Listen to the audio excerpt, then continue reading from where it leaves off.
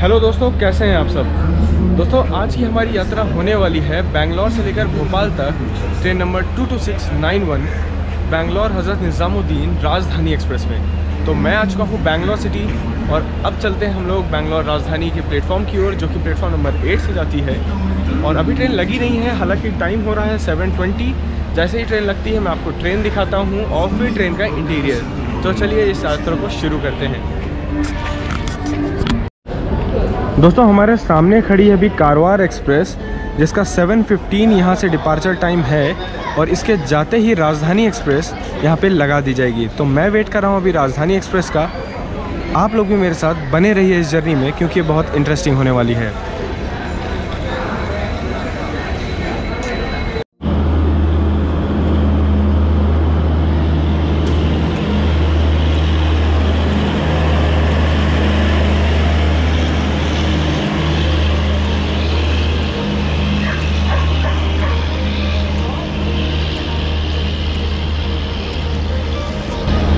दोस्तों जिस समय का हमें काफ़ी लंबे समय से इंतज़ार था बेंगलोर राजधानी के रेक्स शंट होने का, अब रेक्स यहाँ पे लग चुके हैं। और चलिए चलते हैं ट्रेन के अंदर और देखते हैं कोच कैसा है।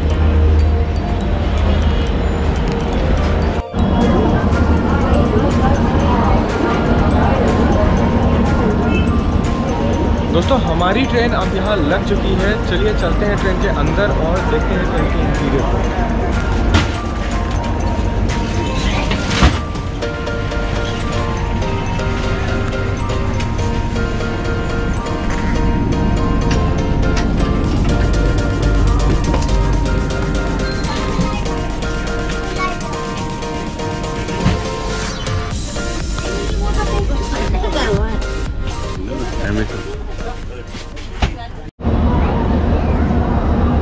दोस्तों सिग्नल हो चुका है ग्रीन और हमारी जर्नी बेंगलोर से स्टार्ट होती है।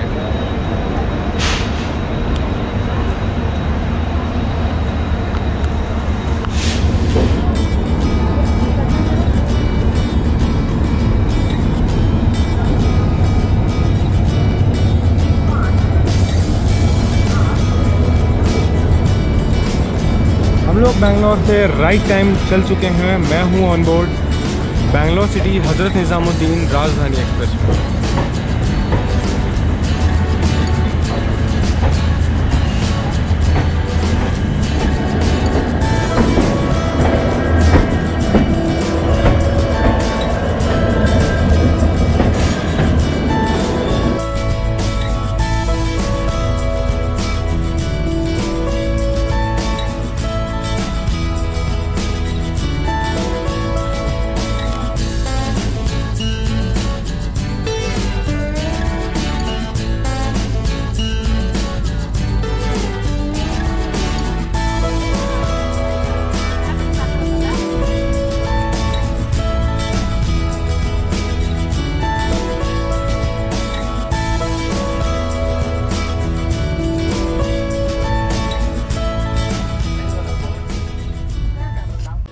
दोस्तों काफ़ी रात हो चुकी है और समय हो चुका है सोने का।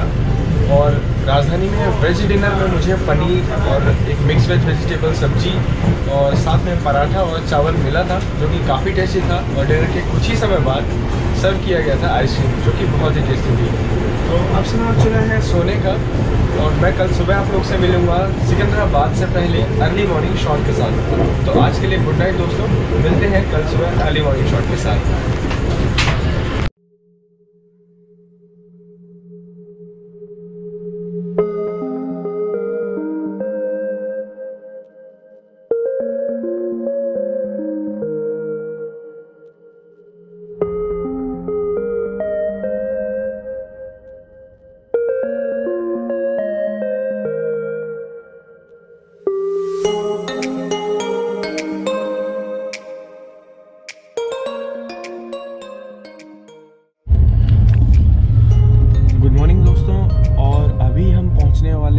सिकंदराबाद कुछ ही समय में, लगभग हमें 1 घंटा और लग जाएगा सिकंदराबाद पहुंचने में। और ट्रेन बहुत ही बढ़िया चल रही है। मैं सुबह उठा हूं तब से 110 किलोमीटर पर आवर मेंटेन कर रही है और देख के काफ़ी अच्छा लग रहा है। देखते हैं कितना डिले है, जब सिकंदराबाद पहुंचेगी तभी पता चलेगा। एक्चुअल अराइवल सिकंदराबाद में है 7:30 का और अभी हमें मंदागिरी नाम के स्टेशन को हमने क्रॉस किया है और अभी टाइम हो चला है टी का, जिस समय में हमें टी सर्व होने वाली है।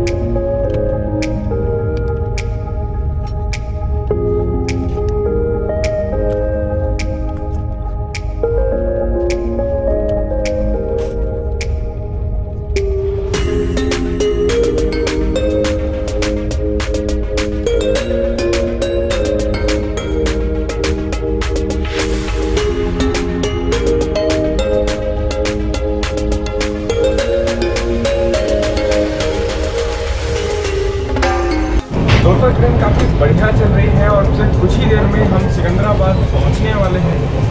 हम लोग लिंगमपल्ली क्रॉस कर चुके हैं और मैं इंजॉय कर रहा हूँ इस जर्नी को। आप भी मेरे साथ इस जर्नी में बने रहिए और चलिए थोड़ी देर में पहुँचते हैं सिकंदराबाद।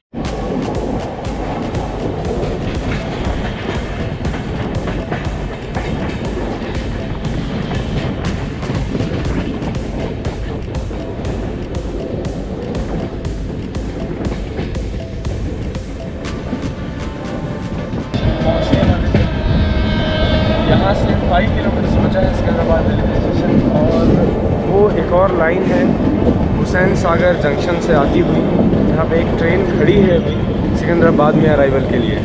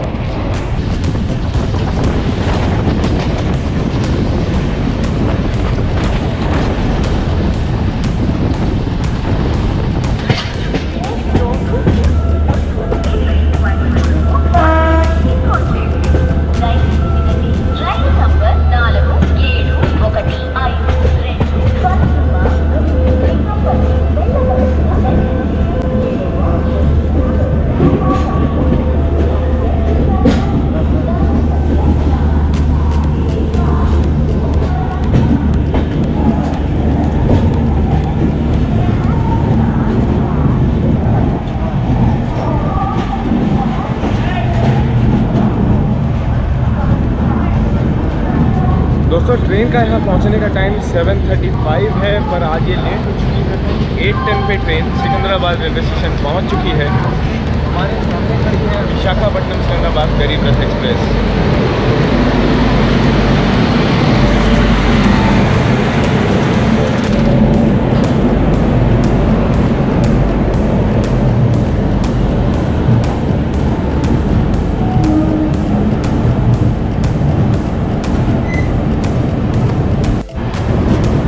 दोस्तों मुझे इंतज़ार है तेलंगाना एक्सप्रेस के ओवरटेक का, जो कि यहाँ से ऑलरेडी लगभग 1.5 घंटा पहले चल चुकी है। तो देखते हैं राजधानी आज लेट होने के बाद तेलंगाना एक्सप्रेस को कहाँ ओवरटेक करती है। वो ओवरटेक काफ़ी स्पीडी होने वाला है। कहाँ मिलता है उसका ओवरटेक? और फिलहाल हम पहुँच चुके हैं सिकंदराबाद। देखते हैं यहाँ से कब निकलती है ट्रेन।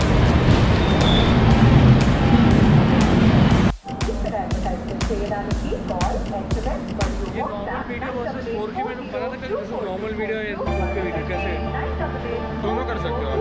नहीं, अगर मान लो तुम्हारे 2 वीडियो चल रहे हैं, एक नॉर्मल वीडियो है, 4 पे वीडियो रिकॉर्डेड है। हाँ, मैंने जो वीडियो रिकॉर्ड किया है वीडियो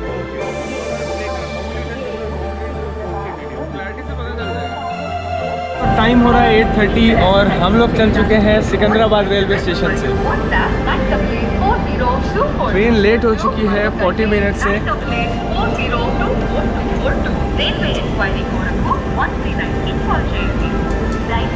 और हम निकल रहे हैं सिकंदराबाद रेलवे स्टेशन से।